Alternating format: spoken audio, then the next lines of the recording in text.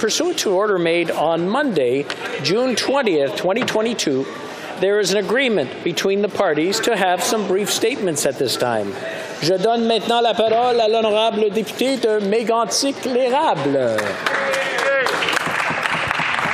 Merci, Monsieur le Président. Chers collègues, c'est un très grand privilège pour moi de me lever pour partager avec vous quelques mots à propos de notre chef, la chef du Parti conservateur du Canada et la chef de l'opposition officielle. Et les premiers mots que je vais utiliser, Monsieur le Président, ne sont pas les miens, mais ceux utilisés pour décrire la députée de Portage-Lisgar dans sa province natale, le Manitoba. And the first words that I will use are not my own, but those used to describe the member for Portage-Lisgar in her home province of Manitoba. The Winnipeg Free Press described her as arguably one of the hardest working MPs in Canada. Without a doubt, she's one of the hardest working MPs in Canada. That's exactly why the MP for Portage-Lisgar successfully rose to the challenge of interim leader of the Conservative Party of Canada as a short leadership race began that will allow members to choose a new leader on September 10th. Candice, if you permit, Mr. Speaker, as everyone in our caucus calls her, has shown us that she's not only a hard worker, but that she is a woman of values, principle, who knows how to listen to others, and above all, who knows how to make decisions while respecting the differences of each other member of this team. Absolutely. Si Candice a réussi à si bien intégrer les responsabilités de chef de l'opposition officielle, ça ne tient pas du hasard. Elle a acquis au fil des ans une expérience que peu d'entre nous, de tous les côtés de la Chambre, n'auront jamais la chance d'acquérir malgré nos talents et notre volonté. Candice a été élue députée de Portage-Lisgar en 2008, après avoir milité pour le Parti conservateur pendant plusieurs années. C'est une femme de caractère, comme je l'ai mentionné plus tôt. Ce qui l'a amenée à faire de la politique comme militante, ce sont entre autres les dépenses incontrôlées du gouvernement libéral de l'époque, Monsieur le Président. C'est ironique, comme l'histoire ne change pas. Elle a donc choisi de prendre le taureau par les cornes et elle est devenue la directrice de la campagne au leadership au Manitoba de celui qui allait devenir le premier ministre du Canada, le très honorable Stephen Harper. Elle ne voulait pas rester sur les lignes de touche. Elle avait en elle la volonté de servir les citoyens de son comté, tout comme les Canadiens. Comme je le disais, c'est en 2008 qu'elle a été élue avec une très forte majorité députée de Portage-Lisgar.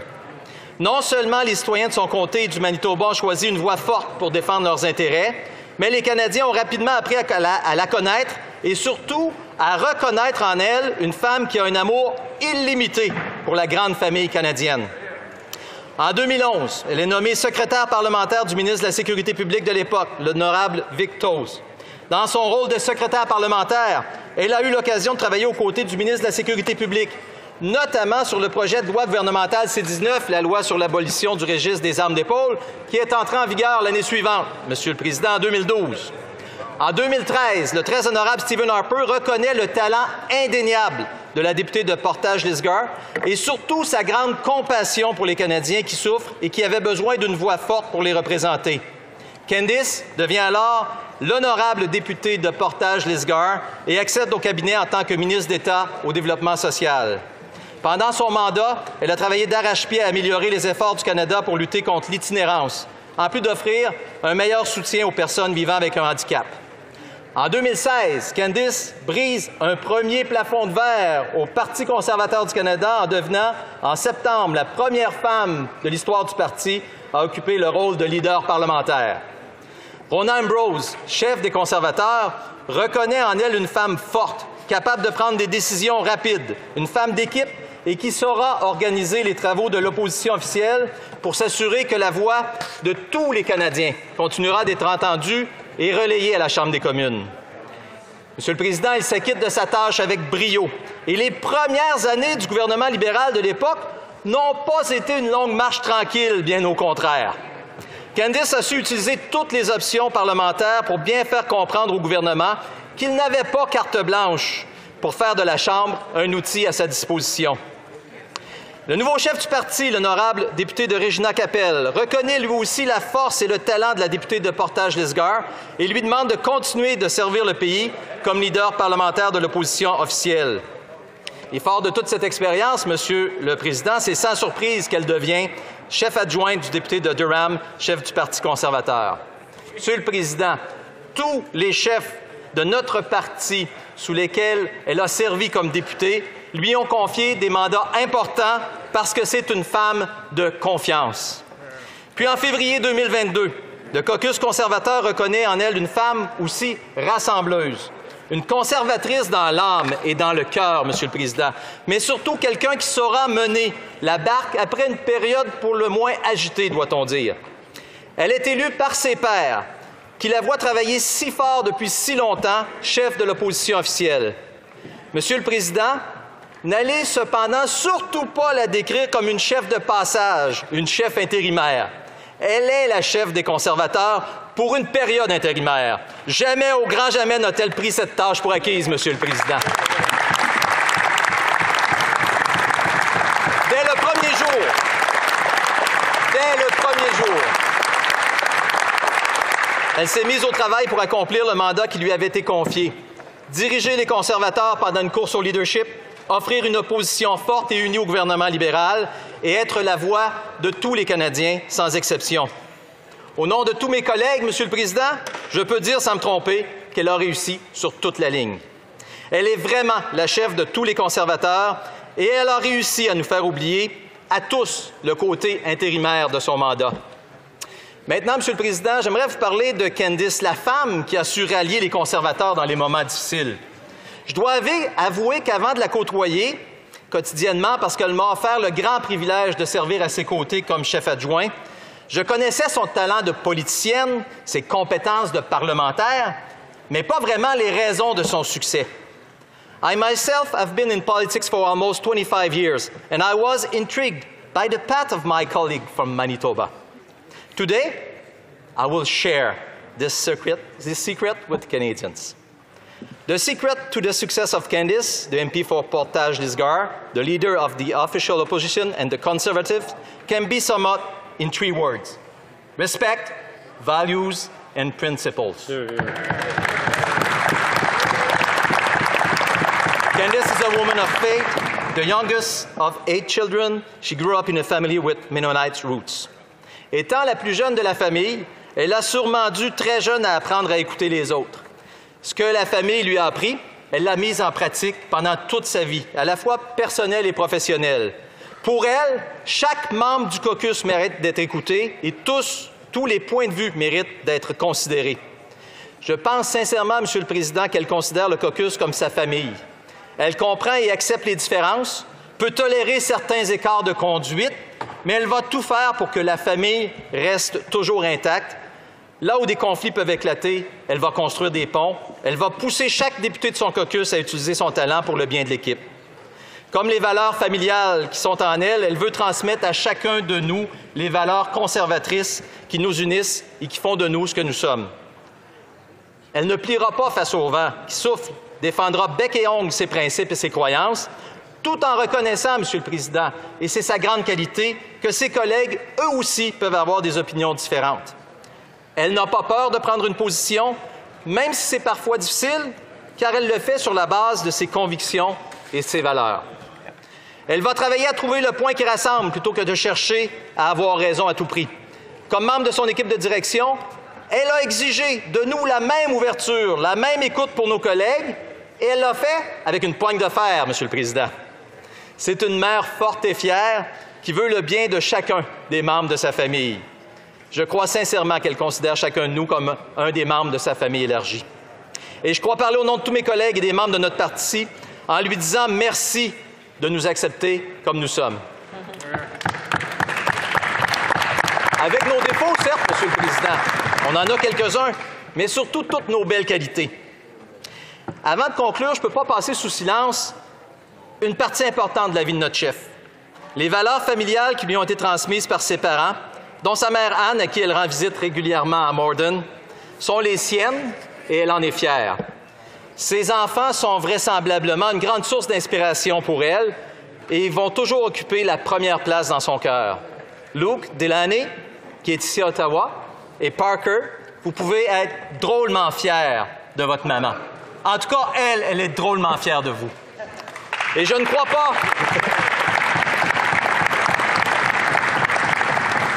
Et je ne crois pas que la maman Candice m'en voudra de dire qu'elle est aussi la fière grand-maman de 2 petits-enfants, Arcadia et Lance, pour qui elle éprouve un grand amour. Et il y a évidemment, M. le Président, son amour, Michael, qui l'accompagne dans cette grande aventure politique, avec qui elle chante et joue de la musique pour se détendre et parfois, peut-être, se changer les idées des petites querelles qui surviennent au sein de notre famille politique. Merci, Michael, les enfants et les petits-enfants, d'avoir accepté de partager Candice avec nous. Pour terminer, je crois que je me fais le porte-parole de tous les députés de cette Chambre pour reconnaître l'extraordinaire personne qu'est la chef de l'opposition officielle. She is respected. She has devoted much of her life to public service, to defending the people of her riding of Portage-Lisgar, and to wanting to improve the future of all Canadians. On behalf of all my fellow Conservatives, I want to say thank you to Candice for leading our party and caucus in a strong yet gentle way, showcasing everyone's strength and respecting everyone's opinion. Candice showed us that we can be proud of who we are. She gave us back the pride of being united as a team. She taught us the pride of being conservative in 2022. Elle nous a enseigné la fierté d'être conservateur en 2022. Monsieur le Président, la Chambre va bientôt se lever pour la saison estivale, mais je voudrais dire aux libéraux une chose. Candice est encore notre chef jusqu'au 10 septembre, alors ne comptez pas trop sur des petites vacances tranquilles d'ici la reprise des travaux cet automne. Merci, Candice, de nous avoir fait confiance. Thank you, Candice, for having trusted us. Et pour ton travail acharné pour le Parti conservateur du Canada. Here, here.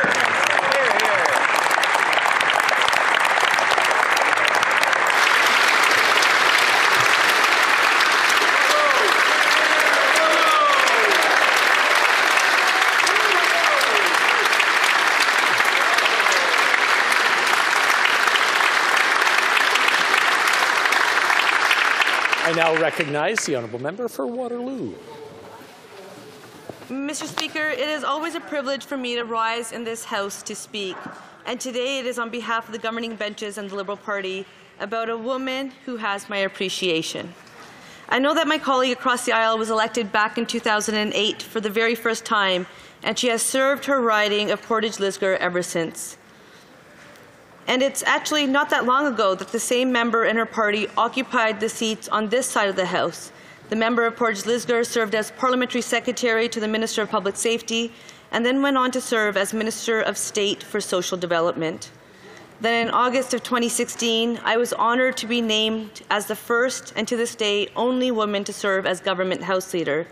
And nearly a month after, the member of Portage-Lisgar was named the official Opposition House Leader, and as the member for Mégantic-l'Érable shared, the first Conservative woman in this world, named by one of the many former opposition leaders in this House, the member for Regina-Capel. I, for one, can't remember which sequential leader, interim or otherwise, he is, as since 2015 alone, the Conservative Party has gone through so many leaders. But I do know that he is one of many, as is my colleague and friend from Portage-Lisgar. Though most would not know, based on my deliberations or debate with her in this place or in the media, though our politics do not align, and though we often agree to disagree, and to be fair, Mr. Speaker, even our initials are opposite, but I digress. Mr. Speaker, all of our differences aside, I can say that she has served our country with conviction. I, for one, know that she respects this institution, because when 2 women were involved in running this House, the order paper was cleared at the end of the session.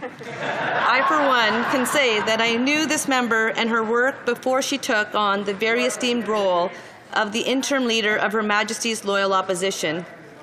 While I believe that my colleague across the way rightfully was honoured by this responsibility and all the glitz and glamour that it comes with, I, for one, can say that I may not have been as eager to move into Stornoway as perhaps she was. Yet now that this experience, I would welcome her thoughts on any additional insights on public or government-funded housing. Mr. Speaker, I cannot say I miss her as an adversary, as she was a formidable one. But I know that even despite our differences, I know that we will continue to work towards the same goal, that is, leaving this place and our country better off. I know that she has worked hard for her constituents, her family, including 3 children who never stop making her proud, and her 2 grandchildren whom she loves unconditionally. From this side of the aisle, I know that Liberals look forward to seeing what comes next, and we know she will serve well in whatever she continues or takes on. To my colleague and friend opposite, I say thank you for your service to Canadians during your time as interim leader of the official opposition. We say thank you to your family for sharing your time and talents, and we wish you all the best in your endeavours. Keep well and safe. Thank you.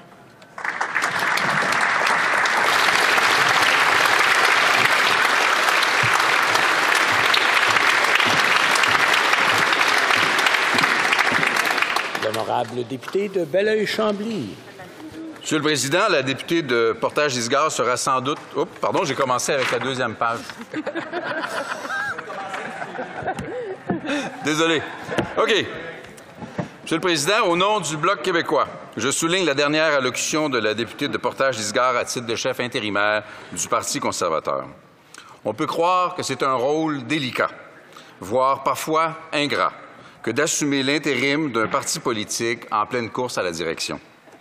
C'est un exercice qui exige certainement du tact, de l'équilibre, d'avancer prudemment afin d'éviter d'engager le parti dans des prises de position qui ne sont pas officielles, qui peuvent si vite changer, tout en maintenant la bonne humeur et la cohésion parmi les troupes. C'est d'autant plus difficile lorsque ces soucis ne sont aucunement partagés par les belligérants de la course à la chefferie, qui s'affrontent comme des adversaires farouches, en faisant parfois fi des lendemains. La députée sera sans doute d'accord avec le grand Jacques Parizeau, qui disait que la politique est un océan d'orteils sur lesquels il faut éviter de marcher. Saluons ses efforts pour naviguer sur cet océan pour le moins houleux. Monsieur le Président, la députée de Portage-Lisgar a rempli son devoir en tant que chef intérimaire avec brio. Elle a tenu la barre de son parti durant la tempête, sans perdre de vue les priorités de la population manitobaine qui lui a accordé sa confiance. Elle a aujourd'hui droit, et nous le lui souhaitons, à un bel été. Nous avons hâte de la revoir dans de nouvelles fonctions parlementaires qui, sans le moindre doute, seront à la hauteur du dévouement dont elle a fait preuve. Salutations, Madame la chef de l'opposition, et à cet automne. Bravo.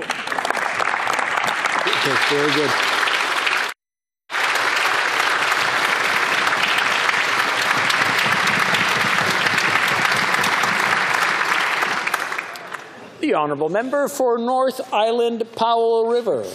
Well, Mr. Speaker, I am pleased to rise in this House today to recognize the contributions of the member from Portage-Lisgar. The honourable member's record is an enviable one. Elected in 2018, the honourable member was re-elected in 2011, 2015, 2019, and 2021. And she has also served in her time here in this place as the Parliamentary Secretary to the Minister of Public Safety, Minister of State, for Social Development, Shadow Minister of Natural Resources, the Opposition House Leader, Deputy Leader of the Conservative Party, and of course now the Interim Leader of the Conservative Party and Leader of Opposition. It is a tremendous record, and I'm sure she is not done yet, Mr. Speaker. Of course, these important roles don't cover her many other contributions to this place. One only has to learn about her family life and her motivations in entering politics to understand her drive to contribute to this place. She has also been an effective defender of her constituents' interests. And while we fundamentally disagree on many issues, I have much respect for the opposition leader. This place and every other legislative body in this country has a long way to go before being truly representative of Canadian society. In fact, the 2021 election was a record year for female members of Parliament, with 103 women elected to the 338-member House of Commons of Canada. And yet that's still just 30% in this chamber. 30%. But I do thank the member for her incredible work of showing leadership of what women in this place can do. So I hope that as a part of her ongoing legacy, she would encourage more women to run in her party. We all would like to see them here in this place, in every party in this chamber. It is my hope that with every election, this chamber becomes more representative of the communities we are elected to represent. I am sure that the honourable member will continue to contribute in this place, be it in a different capacity, and I would be remiss if I didn't also thank her family, 2 children, a spouse, and three children and 2 grandchildren, for their capacity, because we know how much they give to allow us to be here to do this work. It is a type of work that does not give you a lot of time, and I know the many sacrifices she has made, but I also know her dedication and love for her family. We cannot do our jobs effectively if we don't have the people who love us standing with us. So I know that she respects and honors their contribution to her place here in this House. So on behalf of all New Democrats, we thank her and wish her all the very best in the future.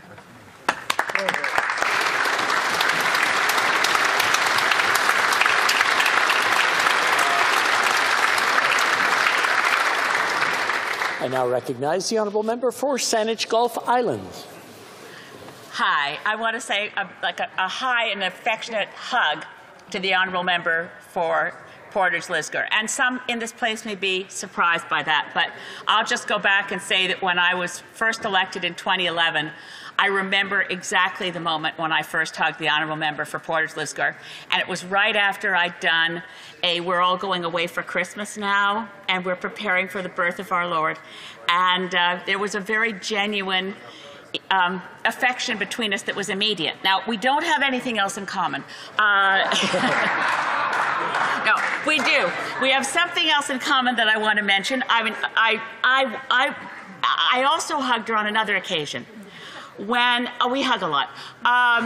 When the Conservatives succeeded in passing a bill I didn't want to see passed, killing the long gun registry.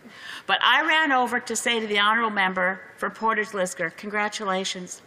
Because she, unlike so many in this place, did not go into politics because she'd been a career door knocker, political nerd, wanting to someday be an MP. That career path is more like mine, caring about an issue, letting care about that issue bring you into politics to make a difference.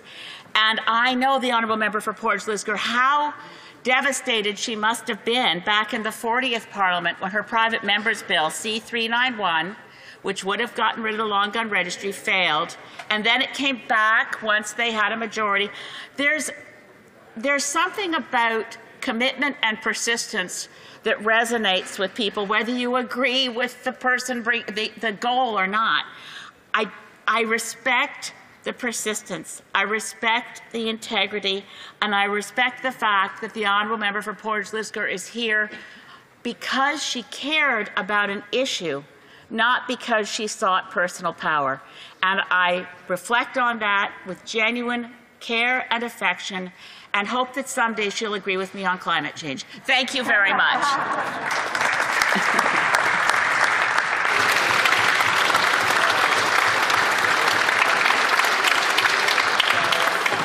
And I now recognize the Honourable Leader of the Opposition.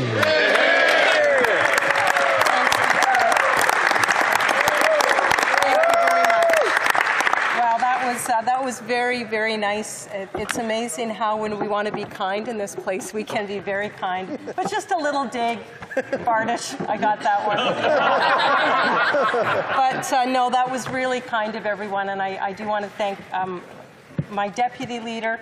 I want to thank the leader of the Bloc Party. I want to thank the member from North Island, Powell River, and the House leader for the Green Party, and the member from Waterloo for those very kind comments. Now, Elizabeth, we did hug another time that you don't remember. It was in the studios at CTV, and I think a pipeline had just been approved, so it must not have been under the Liberal government, but a pipeline was approved, and Elizabeth came in, and she was devastated, and I mean, I was pretty happy, but she saw me, and she just, I need a hug, I can't believe this pipeline was approved. Do you remember that one? Yes, so we may have hugged another time, but thank you. I'm very humbled, and I'm grateful for all of the kind words. Thank you for that. It's really been an honor of my my life, Mr. Speaker, to lead my Conservative colleagues and our party over the last several months. And it's not over yet. As the Deputy Leader said, I'm still the leader until September 10th, but I know this part of my leadership is coming to an end here in the House of Commons. It's been not only an honour, but I've really enjoyed it immensely. It's been incredible to work alongside each one of these amazing MPs around me to make decisions that we believe are the best decisions for the people of Canada and our party, and we've done that together, and I've really enjoyed this. The last several months have been very gratifying as I've watched our caucus and our party heal some rifts and come together and be in probably one of the strongest positions that we've been in a very, very long time, over 600,000 membership strong. So I'm going to say that. And as I've said to my caucus many times, we're not always uniform in our ideas and our perspectives, but we are genuinely unified in our goals. This caucus has been an incredible group to lead, and I want to say thank you to them for putting their faith in me. I wasn't expecting to be the leader of the party, and as you know, it all happened very fast, literally over the course of a few hours, and there was no recess or riding week to get ready. So the House of Commons sat the next day, and I and the people around me stepped into our roles without missing a beat, or at least trying not to miss a beat, during a bit of a tumultuous time in our caucus and actually in the country. It was a pretty difficult time in the country. And so I want to just take a moment, if I could, and say thank you to a few people who were especially helpful during that time. First of all, my whip, House Leader, and the leadership team around me who stepped into their roles and were just amazing and so supportive, and they're very good friends.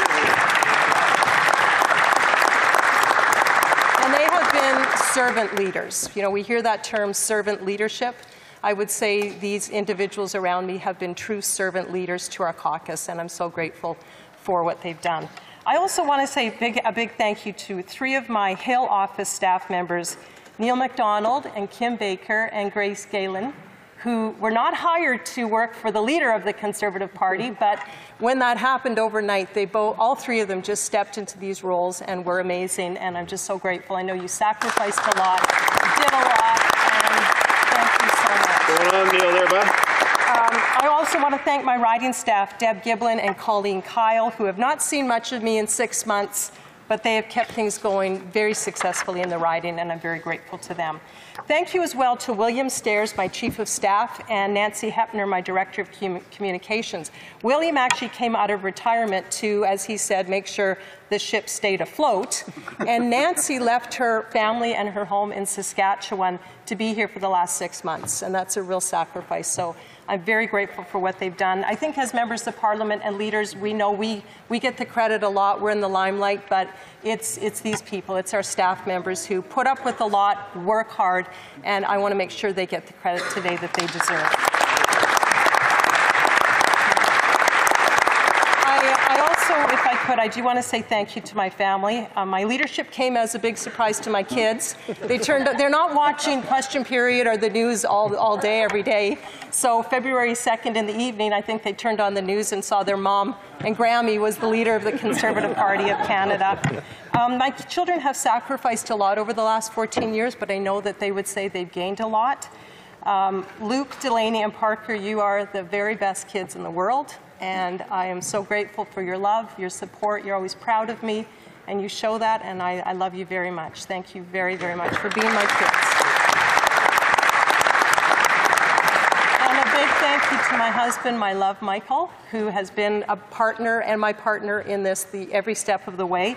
I know he has helped me. You've helped me be a better member of Parliament and a better leader because of your wisdom and your sense of humor and your support. So thank you very, very much.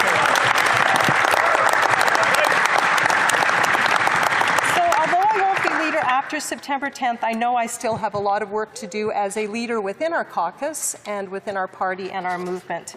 And I'm looking forward to working with our new leader and Conservatives around the country to do just that.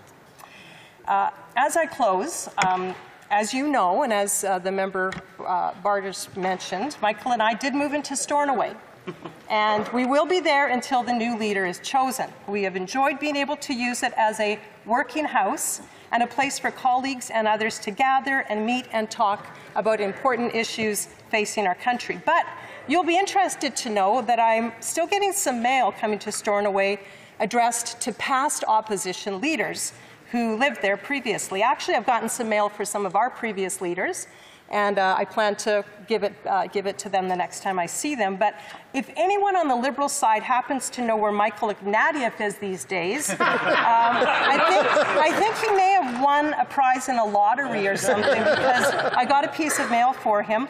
Or we can just wait till after the next election when the Liberals will be taking over Stornoway again. And maybe Michael Ignatieff will come back to visit, and one of you can give him that piece of mail. Leave it on the desk. Leave it on the desk. We'll leave it on the desk. But all joking aside, again, thank you everyone for your kind words. Thanks for, it's been a fun 6 months. It's been an incredible session. Our work is not over. I know we will all finish strong, because that's the kind of people that we are. I wish everyone here, all of the members of Parliament, all of the support staff, you, Mr. Speaker, we're getting ready to rise and go back to our ridings. I wish you all a wonderful summer as you head back and work for your constituents. Godspeed to everyone in the days ahead, and God bless Canada. Yeah.